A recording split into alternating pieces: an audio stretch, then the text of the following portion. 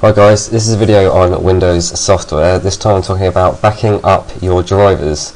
Now, what is a driver? Well, a driver is a couple of files on your computer which tells your computer what hardware you have and how to use it and where it's located.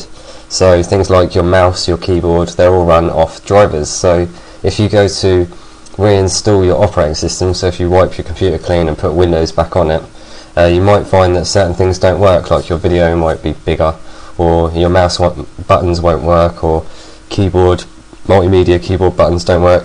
That'll be because it's loading default drivers that Microsoft have made and not the actual drivers for your computer. So I consider this to be quite important because basically anything can go wrong with Windows, so you might end up getting to the point where you have to wipe your computer clean and start again, and then you'll find that you'll have an issue of trying to find drivers on your computer because they'll list up as unknown devices.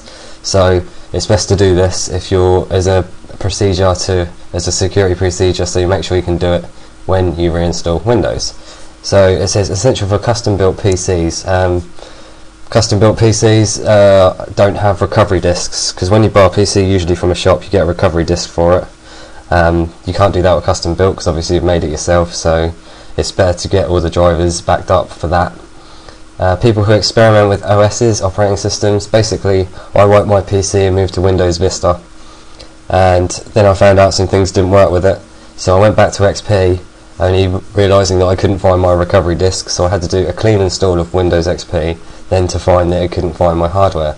So luckily I had it on a USB drive as backup of my drivers, so I could just restore them easily, and I'll be showing you how to in a second.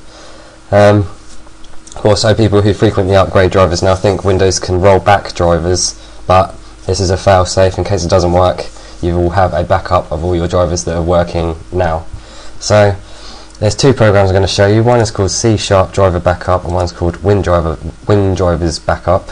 I think there's some other freeware applications out there, but these are the two easiest I've found to use, and well, let's just run them. So we'll start with C#. This seems easier than the other one because all it says is these are all non-Microsoft drivers that I have on my computer. So I've got, for example, my webcam, my modem, phone, log me in, my video card, things like that. So all I have to do is select them all, press back up, make a new folder on my desktop for the second, we'll say drivers.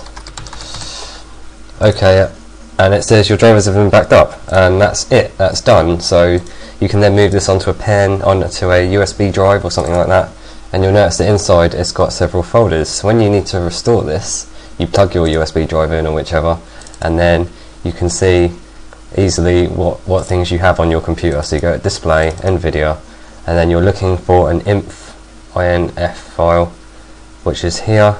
You right click it and press install, and it will install your driver for you. So that's particularly useful.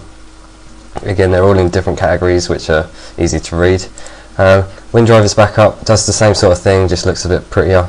So you say backup drivers to the desktop. I'm going to make another folder, I'm going to call it drivers 2, and OK it. So it's going to, you can either choose to identify all drivers, so it will include the Microsoft ones. So if you go to reinstall Windows XP or something, and you choose one of those custom ones that are really, really tiny, and they haven't included all the drivers with the computer, you can just identify all the drivers and back up everything that's also made by Microsoft, such as the USB and things like that. Or you can just go for none, which is the same as what this is searched for. So, because if you have a normal XP install and you put it on your drive, it's likely that you're going to have the same Microsoft drivers as what you've backed up, so there'd be no point in restoring the same drivers as what it's installed with XP. So we'll do the same again. We're going to select them all and simply press backup drivers, and it's processing. It's now copying things across, so it's taking a little bit longer than the other one, but it says driver backup complete, and it's done. So drivers 2 HPC, which is the name of my computer, and then it's got the names of everything on your computer.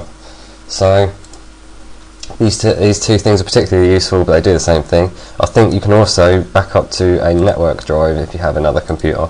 Type in the name, press OK, and it will back up to a network computer. So I strongly recommend that you get one of these. I will include the links to download them in the description. So a fail-safe in case your computer goes wrong and you have to start over again and you need to reinstall your drivers. So thanks for watching my video. If you find another piece of software that you prefer to use that's free, we'd want to try and keep things free instead of talk about commercial software. So please leave a comment and rate and subscribe if you like my videos. So thanks for watching.